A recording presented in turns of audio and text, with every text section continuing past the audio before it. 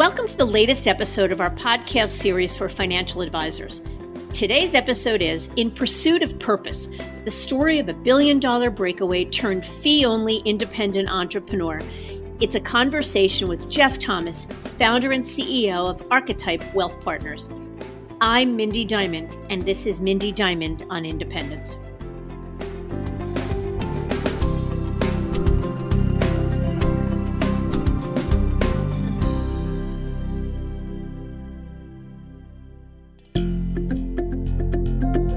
This podcast is available on our website, diamond-consultants.com, as well as Apple Podcasts and other major podcast platforms.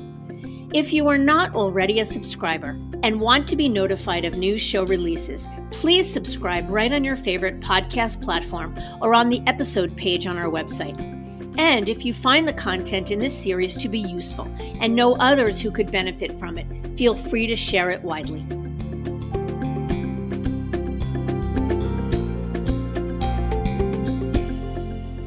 While the ultimate decision to make the leap to independence varies from advisor to advisor, one deciding factor I have found they all share is the desire to do more or do better for their clients. As Morgan Stanley Breakaway Jeff Thomas put it, he didn't want to have his epitaph read, and I quote, "Here lies Jeff. He made rich people richer." As he shares in a book he wrote, Trading Up, Moving from Success to Significance on Wall Street, Jeff had built a business from scratch to over $1 million in just 5 years, and it kept growing from there, on up to $1 billion in assets under management while at Morgan Stanley. But as his business grew, even though he was happy in his personal life, he felt he lacked purpose. Jeff was inspired to go deeper in the planning process with clients. By putting clients' narrative before their numbers, Jeff was able to help them uncover their family's values and connect their resources to those values. After 25 years of working for the biggest names on Wall Street, Jeff and his team concluded that they could only pursue their vision by starting their own independent firm. So in April of 2017, Jeff and his team left 3/4 of their billion-dollar business at Morgan and transitioned to a completely fee-based business when they opened Archetype Wealth Partners in Houston, Texas. Their goal? To provide a next-generation, conflict-free platform where advisors and clients could flourish. And some 3 years later, they more than doubled their assets to over $500 million as of this recording. Jeff is a stand-up guy with accolades including being named to Morgan Stanley's Chairman's Club, Barron's Top Advisors, and Financial Times America's Top 400 Advisors. In this episode, Jeff shares the defining moments in which he identified it was time to go independent, why he and his team chose to build it on their own, the importance of scale, and how that all plays into Archetype's unique value proposition, and much more. So let's get to it.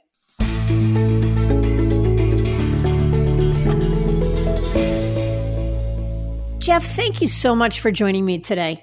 It's great to be with you, Mindy. I'm a fan of your podcast. That's great. Let's jump in. So first question, not a hard one. Tell us a little bit about yourself. Well, I've been in the business, just shy of 30 years and spent about 25 years at the wirehouses. Last stop, Morgan Stanley, for 17 years before launching our own firm, Archetype Wealth Partners, in April of 2017. So that's the quick version. Okay, so we'll get to the why and the how and all of that, but what is Archetype's value proposition? I think the best way to talk about that is probably just with the vision and mission statement, which we repeat every week in a firm-wide call. We didn't write it and then bury it. We know that happens a lot, but our vision is really the most important thing to us, which is to build the ideal God-honoring wealth management company. Archetype means ideal model.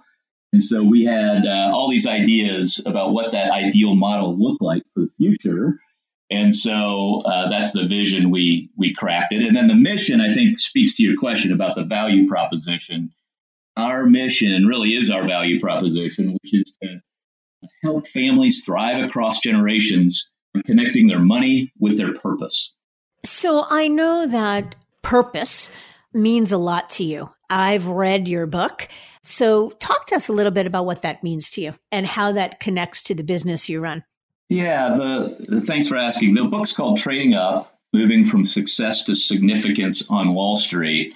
And really the impetus for the vision we have and for everything we're doing really just came from my own personal experience, where after I was in the business about 10 years, I'd built a pretty good sized business from scratch to over $1 million in 5 years, and it kept growing. And I got about 10 years deep, and this is many years ago, but I just kind of felt empty about it. I sort of thought, well, maybe if I could help all these people make more money, and if I could make a few bucks, maybe that would lead me to a happy life. I had a great marriage and great kids and all, but I just felt a little empty, and I wasn't sure quite what my purpose was. So that sort of led me down a trail of doing a lot of Bible study and this sort of thing, which led me to a place of realizing that I was really putting money above God for myself. And I felt like my priorities were off. And so as my wife and I started becoming more generous, reading these principles in the Bible about generosity, leading to joy, and all of these kind of things, it just put me on a different path. And then I felt led to start communicating that kind of wisdom with clients. And it just got so much more energy for the business, helping them think about how to give back and these sort of things. And so not being prescriptive, but that was kind of the impetus for this whole eventual transition. And I want to talk more about your mission and how that mission of valuing success versus significance, and the significance being more important to you, how that transformed your business. And we'll come back to that. But let's talk for a minute about Archetype, the fee-only RIA that you now run. How many employees, how much in assets under management, what kind of clients do you serve? And just asking so we can give our listeners some perspective on who you are. Sure. We've got 14 employees. We started with 5 in April of 2017. That's quite a few more than we have, but we know we're still small. Our team, as we were talking pre-show, we partnered with about 50 different advisors throughout Morgan Stanley before we left. So our assets were a bit inflated because when we would look at our asset run, it would include the assets of some of our other partners. So when we were at Morgan Stanley, said we had over $1 billion in assets. The reality of what our team ran locally in Houston, Texas, was between 325 and 350 million. And so when we decided to go RIA only, which I'm sure we'll get into that discussion, we brought over about 250 million to start, and now we're just shy of 500 million about 3.5 years later. Yeah, congrats on that. So, all right, you left the wirehouse world in April of 17 to launch Archetype. What was going on at the firm at the time that led you to launch your own independent firm? Yeah, and I would say, Mindy, one of the things I really like about your podcast is, and your approach, is just trying to help people get information so they can make the best decision for themselves. And so for us, this was less about what the firm was doing or not doing, and more about the vision we had and our inability to execute that vision at the wirehouse. So one of the big issues is, of course, compliance, where they sort of manage to the lowest common denominator. That's really not a knock on the big wirehouses. It's just kind of a fact of life, right? If you and I are running an organization with 50,000 employees, you got to have rules that sort of catch everybody. You can't have different rules for everybody. So that's kind of the net result of having a giant organization, and also a result of having a broker-dealer relationship, right? When you're a registered representative, by definition, you represent the firm, and there's a lot more conflicts of interest you got to worry about, and a lot more distraction of training and all of those kind of things that really we didn't need to have. And so our vision of dealing with families, our target market is really 10 million plus business owners selling their companies who want to be generous. That's our niche. We have plenty of folks that aren't in that niche, or smaller, or not business owners, that get referred in and that sort of thing. But for those folks, family dynamics, dealing with what we call right brain issues of family dynamics and legacy, those are big things for us to talk about with families. They often come for the investments and planning, but we often end up talking about other things. And so our ability to communicate, put out original content, do seminars, white papers, all of the communication was just more difficult inside the wirehouse. So we felt led to start our own firm. Yeah. And, it's interesting. What's going through my mind as you're talking about that is we talk a lot with advisors about the pushes and the pulls of making a move. That for everyone, there's always a certain amount of pushes, the frustrations, the limitations, the things you're upset about.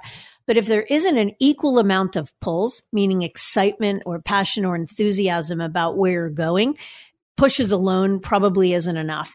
And what I hear you saying is while you might have been frustrated about an inability to execute your vision, the ability to communicate with freedom the way you wanted to, what it really was about was sort of a vision of the way you believed you wanted your clients to be served, and you wanted to go out and create that. Exactly. And I think that's so well said. And I think the picture I got in my head is, and I really do like the way you communicate, where you're saying, look, you're not trying to jam one channel down anyone's throat, right? Just you do a good job of listening to people and listening to what their vision is of their future and kind of helping them guide them into that place. So for us, it was a vision. I believe sort of God gave me this vision in 2010 when I was sitting with a mentor of mine. He literally said, I want you to scale what my mentor has started. And my mentor is a guy named Ron Blue, who started a firm of his own name in 1979. He started an RIA in 1979. Can you imagine how far ahead he was doing that? And it's eventually been sold to an insurance company and so forth. But I felt like God say, I want you to scale what this guy started. And so scale's always been important to us. And so we tried to scale within Morgan Stanley, the super team, but ultimately it wasn't built. It's really built for silos and small teams. It's not really built for like a company inside the company, if you will. And so I think we have this vision of fiduciary only, creating a real professional organization where there's different roles. Business development is separate from client advice, is separate from client experience, is separate from portfolio management. You and I grew up in the accounting business, right out of college. And of course, they're very regimented staff, senior staff, junior manager, and maybe it doesn't have to be that regimented, but maybe a little more regimented than just everybody's kind of hanging their own shingle. So that's kind of part of the vision we had. And we just could not execute the vision God gave us where we were. So at that time, did you just know that if you were going to leave the wirehouse world, that it was going to be to go independent, or did you look at other options as well? We really did not look at other options. And I would tell you, I'm kind of the reluctant entrepreneur. Even though I was the kid with the mowing all the lawns in the Midwest growing up and, that kind of thing, I always had jobs. I always had a little business going. And I thought of the wealth management business, even at the big firms. I thought of myself kind of as an entrepreneur, but I didn't really call myself that. I was more on the financial advisor side. Giving financial advice is kind of how I thought about my core business role. With that all changed when God really delivered this vision to me, I believe. And then I remember saying to him, well, God, you said scale. I've never scaled anything. and I remember thinking, but now I was on all these committees at Morgan Stanley, right? At the advisory board for the bank and on all these committees. And, they always ask for feedback, right? All these committees they form for advisors. So I would always give my feedback, and it was always a little more radical than the things they wanted to do, So I had a lot of opinions about how the business should be done. And then God gave me this vision for scale. But I said to him, hey, it sounds like fun, God, but I think you got the wrong guy. I don't know how to scale anything. And he told me, hey, that's why I picked you. I know you can't do it. So wake up and take instructions every day. I'll do it for you. Just be obedient I'll show you the way day by day. And that's what he's done.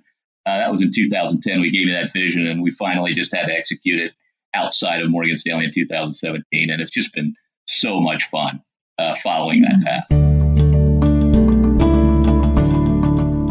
Well, I want to hear more about the fun path, but let me unpack a couple of things.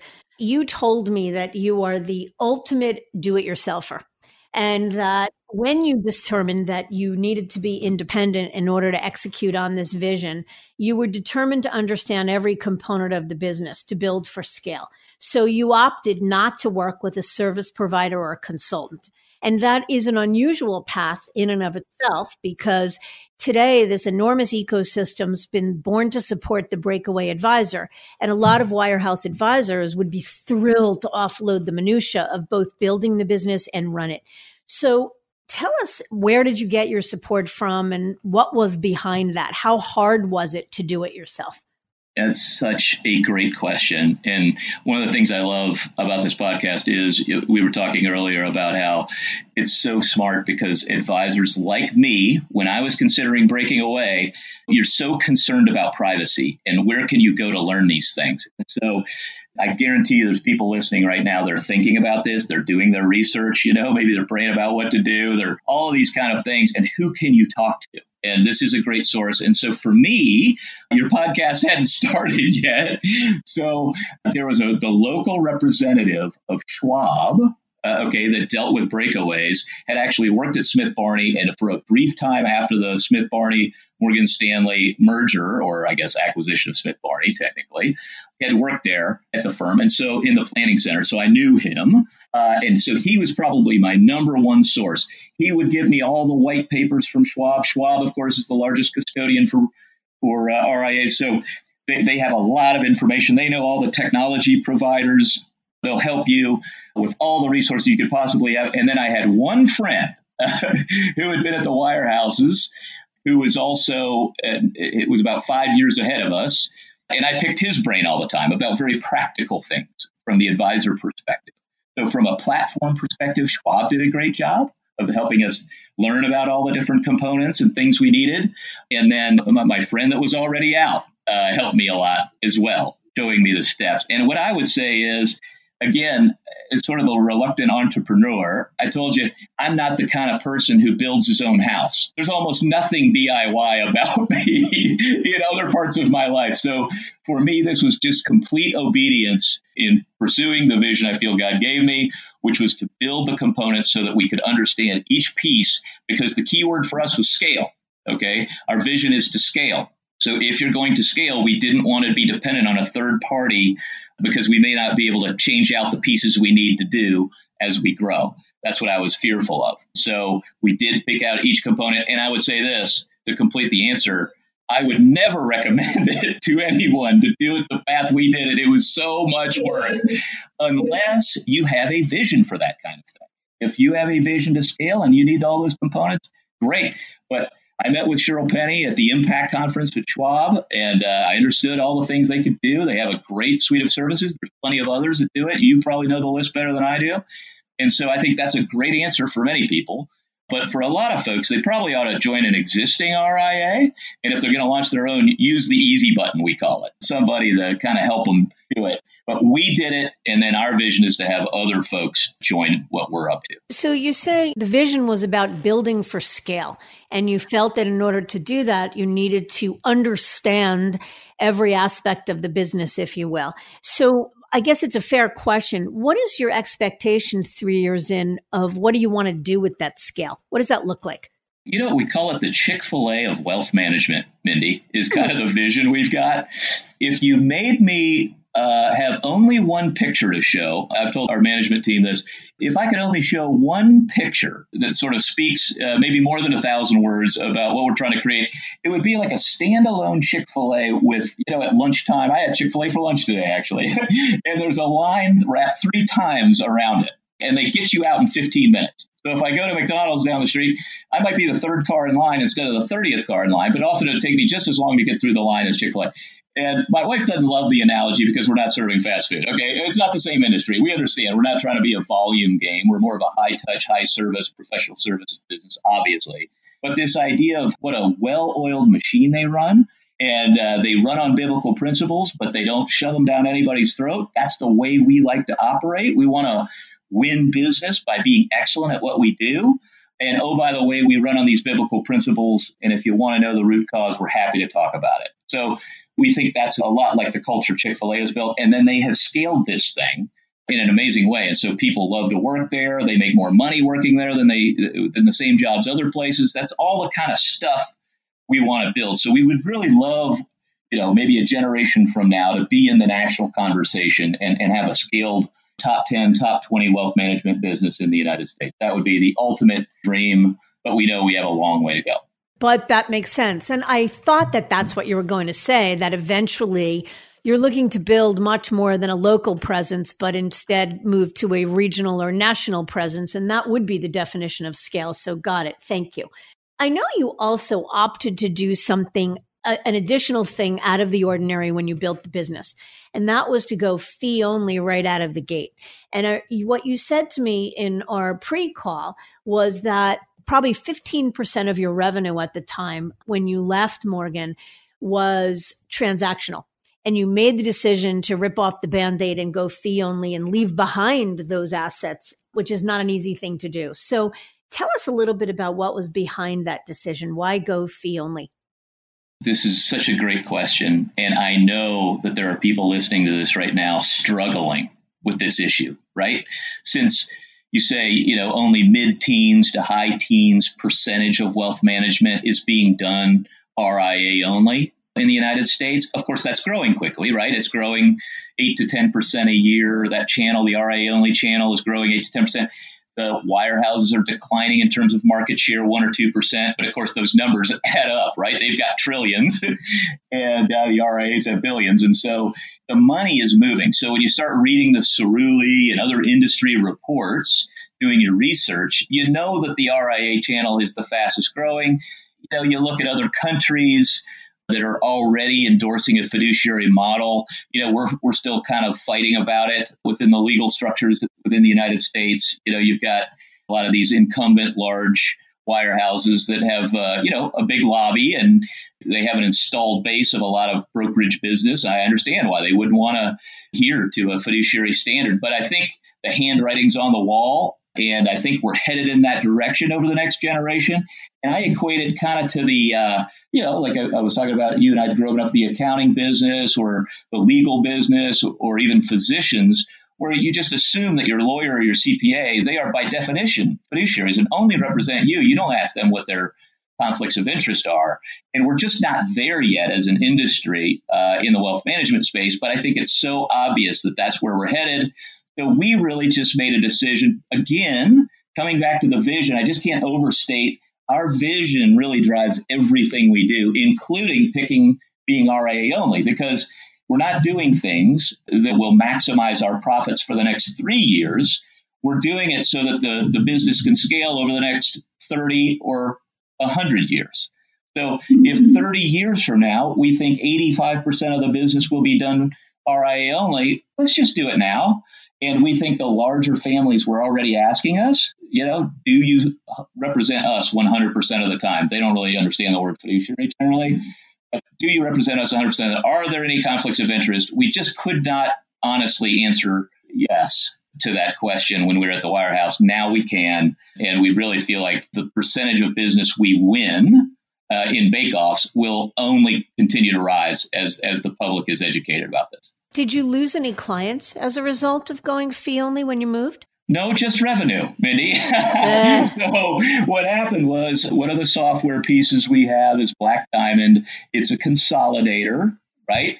And so what we did, we had some private equity investments, those kind of things, a few insurance products and that sort of thing still at Morgan Stanley. And so with the client's permission, we can still view those. We left those assets and therefore revenue trails at Morgan Stanley, and we consolidate those in. We still look at those assets feed automatically into our financial planning software. We use Money Guide Pro, and then we consult on those. But we're not getting paid. But we think over time, and it's already proven to be true, right? The assets have already doubled from where we started, and we're gaining more, wallet share from folks. And, it's worth asking. So what do you think has contributed most to the doubling of assets?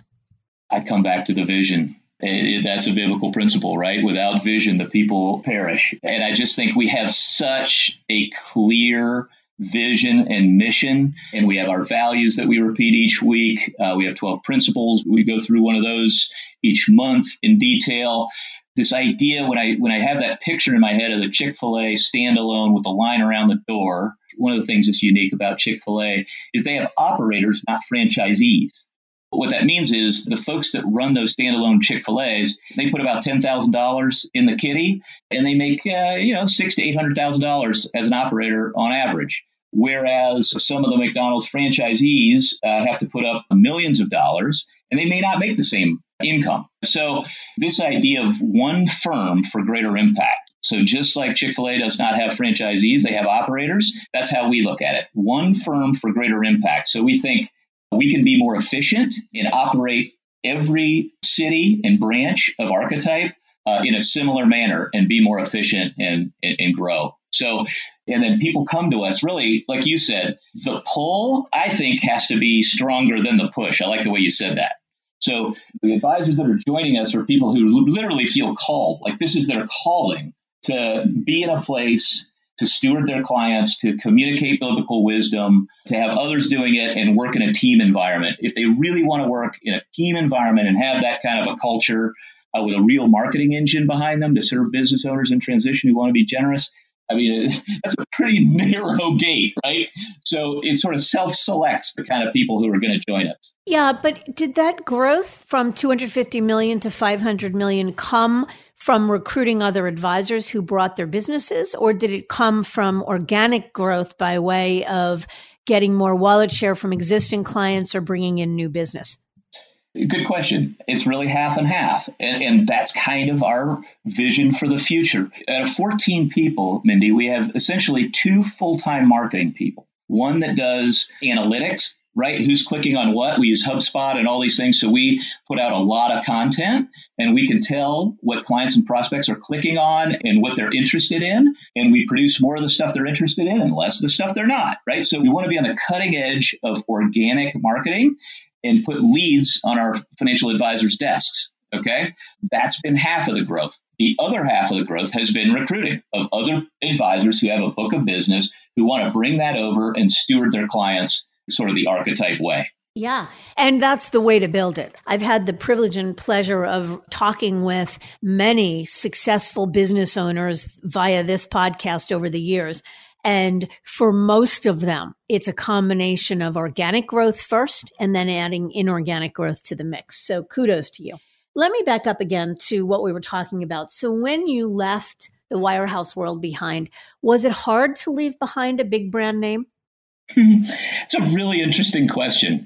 Back in the days when I started there, and I assume it's the same for people who start there today, it's kind of comforting to have that name behind you and what feels like a big balance sheet and all of these products and so forth. And I think over time, definitely the financial crisis. I know a lot of your guests have referenced the financial crisis as doing damage, in 08 and 09 when the banking crisis, it sort of, the tide went out and you sort of saw how weak some of those balance sheets really were and how leveraged they were. And I think that permanently tarnished those names. But I think for me, the bigger issue was that, after doing it for 25 years, I remember when we left, Mindy, you'll probably laugh at this. I'll never forget one of the clients who came over says, well, I'm glad you started your own firm. I didn't really like Merrill Lynch that much anyway. And I said, well, it's nice because we came from Morgan Stanley. We were actually at Merrill.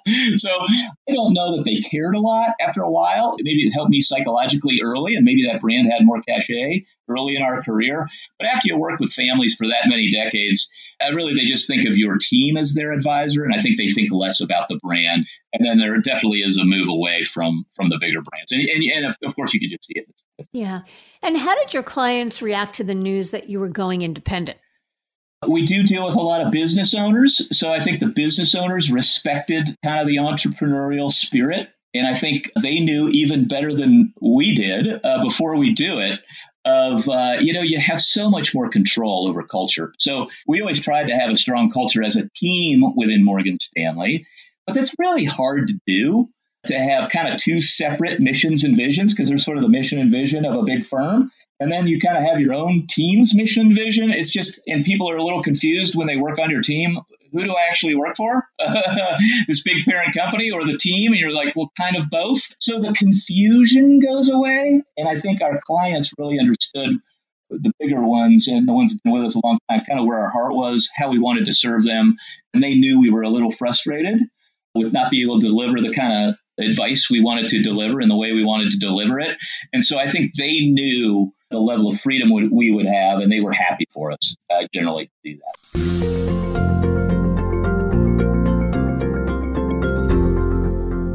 How did you best Or how were you able to describe that freedom? And I'm sure that they were supportive of you and understood the freedom that it would give you in running your business. But how do you think that they came to understand how your freedom would ultimately impact them? What was in it for them, I guess, is what I'm asking. Yeah. I think sometimes I would describe it too technically, right? Like we know that at the wirehouse, there's kind of a pay for play. Money managers have to pay a certain amount to be on the platform. So my old accounting technical brain wants to explain all the technical ways we're going to save them money by a new share class that we could buy them that's institutional, because there's not this much of a pay to play culture. It's some of these at Schwab and some other places like that. So I was kind of going the saving them money route kind of thing. But I think the thing that resonated the most was just describing what it meant to be a fiduciary. That seemed to really resonate with people. And I would describe it as said, when we were sitting at Morgan Stanley, we sort of had three legal hats on. One where we were representing the firm as selling brokerage product. If I'm, selling them a 529 plan, I'm wearing my brokerage hat at Morgan Stanley legally. And then I might talk to them about a mortgage or a loan. And now I'm wearing my, I literally have a license as a banker at Morgan Stanley. And then I might talk about the rollover IRA that I would put into Morgan Stanley's RIA. They didn't call it that, but a fee-based platform. Now I'm a fiduciary on that conversation. But that's very confusing in the public. That's a lot of legal stuff for a client to understand. So we've just come up with the thing about it says, we just represent you 100% of the time as a client now. We just don't have any more of these conflicts. And people tend to resonate with that. They don't really want to know all the details. They're just happy that's happening. That makes sense. And how do prospects react to you representing Archetype as opposed to a brand name that has more cachet and more well-known? Yeah, we just haven't had a problem with that. We're focusing more and more on one niche market. And I think the fallacy out there is that you're limiting your audience, that you'll turn off other people. But I read a book called Scaling Up, and that's the one big thing I got out of it. Really focus on these business owners who want to be generous that are exiting. And what we learned was 9 out of 10 clients won't be that, but they're not offended by you having a focus. And for these folks, it's the most complicated kind of business. You're dealing with family dynamics and an exit and people that maybe haven't invested a lot in liquid markets before and all of those kind of things. So most of the people we're going after are those kind of folks. It's kind of like we're reading their mail. We know the questions they've got before they even think to ask them.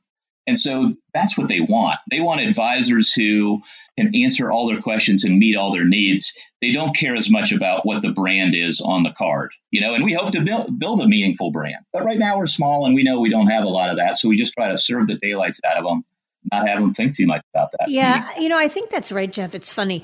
One of the things I talk about a lot is how there's been a tremendous shift in advisor mindset, that advisors went from valuing, where can I get the best transition package or most upfront money, to really valuing freedom, flexibility, and control more than anything. But there's also been a real shift in client mindset, that clients are much less wed to big brand names and much more about the trust that they feel in their advisor and the belief that the advisor is really putting their best interests first and doing what's right by them. Well said. Yeah. And how about replication of platform and products and services and technology?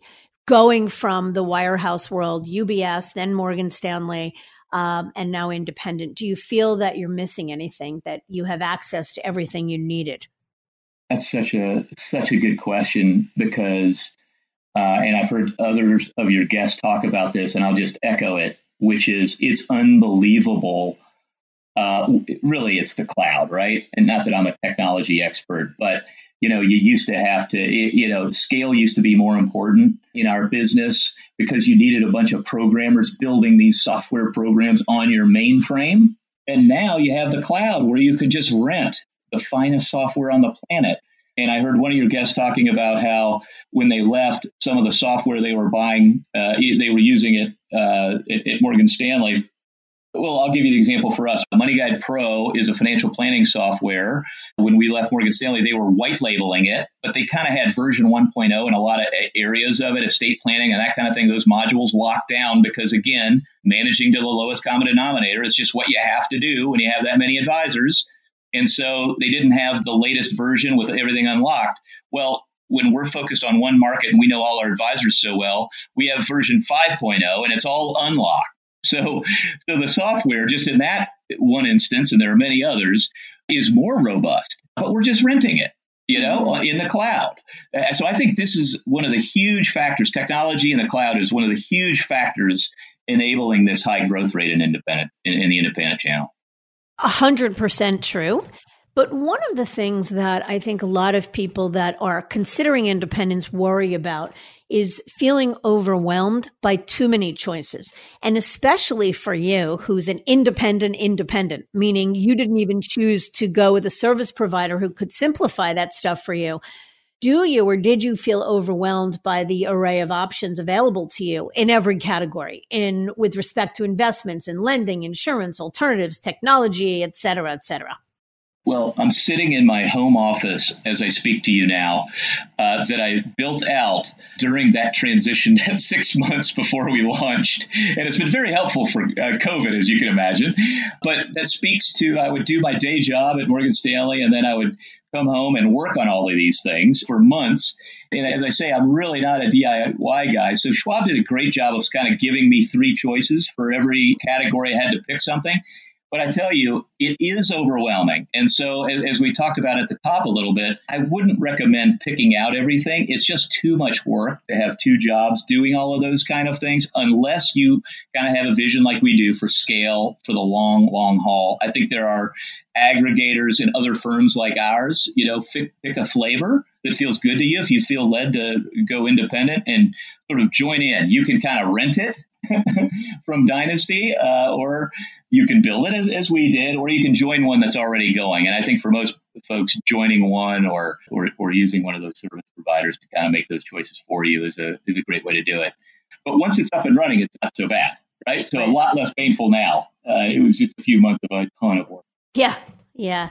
I want to pivot for a second. A common practice today at the big brokerage firms is to tie advisors up via each firm's sunset program, a retire in place program. So that's Morgan's FAP or UBS's Alpha program or Merrill CTP. I know you're relatively young and you weren't even 50, I believe, when you left Morgan.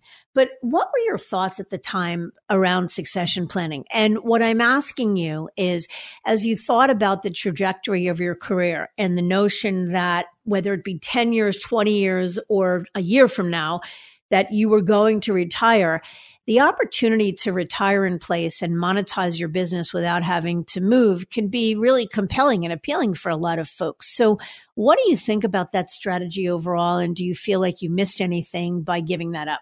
This is such a good question, and it's so timely. And I know you're dealing with a lot of people who this has to be on the top 3 of their list if they're honest, right? So really, there are a lot of good people in our business trying to do the right thing for clients. And, sometimes they're a little hesitant, maybe you would know better than I, to worry too much about their own monetary thing. But of course, it's one of their issues. And of course, the firms are shifting more now than ever. When I left, they weren't as lucrative as they are today. But we're in the business of recruiting advisors right now, right, who feel called to find a place like ours. We just want them to know we exist, right? So I'm thankful for this ability to talk about what we do. But so we're talking to a lot of advisors who are in that camp, and they have a contract in front of them. Mindy, as you know, they don't always, there's a lot of legalese in there. It appears to me, and maybe you can back me up on this or tell me if it's different, but it seems like they're offering a lot more money to the senior advisor, but they're going to lock up their junior folks, right? And so to me, this goes back to exactly how you operate, which is tell me what you want to do, Mr. or Mrs. Advisor. If you love working at Merrill and you want to stay there forever, and you've got a daughter in the business or a couple of juniors that want to stay in the business and they love Merrill and are happy to stay there for the next 30 years, great. If that's what you think you're supposed to do, I think the key is do your research. And we joke, Mindy, sometimes about, do you want to take the blue pill or the red pill, right? Once you start researching independence, there's a lot to learn. And I think it's really hard to resist if you're wired a certain way or you're being called to do things in a different way. If you want to take the blue pill and just go back to the White House and kind of forget about that rabbit trail of learning all those things, or you just feel led to stay, great. Just to understand what you're doing. And so for us, the advisors that are looking to join us and do join us, generally they're looking for a very different culture. And it's so different. So what we try to do is help them monetize as well or better than they would at the wirehouse, but kind of free that up. And a lot of them are worried about that, where that next generation is going to be. And if they will actually ask the next generation, a lot of them don't want to be in that wirehouse environment. They see the puck moving to, RA only and a different culture. And so I'm just thinking it from Archetype because that's how I think all the time. But the folks that are coming to us is probably a push financially for the senior group, but they get to serve their clients in a unique way and empower their next generation to be on a platform that might have more fun and more growth and more impact.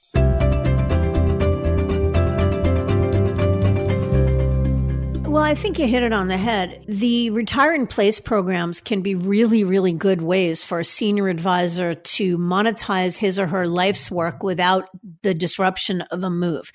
The people that have to really pay attention to the fine print are just that, the next gen inheritors or the younger generation, because A, they're being asked to buy a business that they're not going to own at the end of the day. And B, they're the ones that are being tied up for the life of the agreement. So all parties better be darn sure that it's what they want. But when you factor in, there are some people that for that mechanism, the ability to stay in one place for the whole of your career and monetize without having to make a move, it's a wonderful option. And when the big firms came out with these sunset programs, it was a real coup for top advisors. It was a great way to stay put and monetize. But I think you hit it on the head that if an advisor wants something else, it's not enough that it's about just the succession plan or the ability to retire in place, but it's equally, what do they want to be when they grow up? And can they do that within the confines of the wirehouse world? You nailed it. What I always say is the margins are the margins, Mindy. RIA only, obviously we don't have the scale of the big firms. We hope to one day, but our margins are almost exactly the same because we're more efficient. Okay. And we're RIA only. Okay. That eliminates some of the compliance costs and legal costs and all of those kind of things. So, everybody can kind of pay the same thing. Honestly, there's no magic margin. So money is kind of money. Margins are kind of margins. It really boils down to exactly what you said. Spend some time as an advisor creating your own vision. How do you really want to serve your clients? Who are the people on your team you want to partner with? What are the ways you want to communicate, right? Are you able to envision 3 to 5 years? Where do you want to be? And then let that drive it. Don't let the money drive it. The money's kind of a push wherever you go, in my opinion. Frankly, let's put it this way. Wherever you're the happiest serving people are going to read that, and you're probably going to grow the business. So even if you feel like you're leaving something behind, for us, I'm so bought into this RA only theme. People can see that I have passion about it, and I think passion sells. So go where you're passionate, and the money will follow. That is my philosophy, too. I'm with you all the way on that one. Well, Jeff, it sounds like you're doing amazing things and you're on to even bigger and better things. And most importantly, you're living your most authentic and best life. And that can never be wrong. So look forward to hearing more about your successes as you move forward and hope you'll come back again and share them with us. And in the meantime, wishing you all the best and certainly continued success. Hey, thanks so much for having me on, Mindy. Pleasure.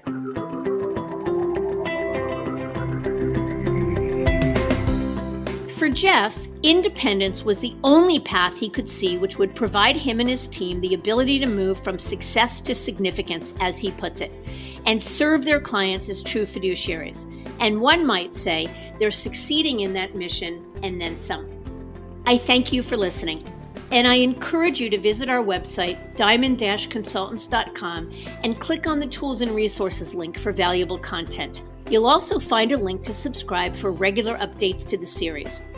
And if you're not a recipient of our weekly email, Perspectives for Advisors, click on the blog link to browse recent articles. These written pieces are an ideal way to stay informed about what's going on in the wealth management space without expending the energy that full-on exploration requires. Feel free to email or call me if you have specific questions. I can be reached by cell at 973-476-8578, or by email at mdiamond@diamond-consultants.com. Please note that all requests are handled with complete discretion and confidentiality. And again, if you enjoyed this episode, feel free to share it with a colleague who might benefit from its content. And if you're listening on the Apple Podcasts app, I'd be grateful if you'd give it a star rating. That lets other advisors know it's a show worth their time to listen to. This is Mindy Diamond on Independence.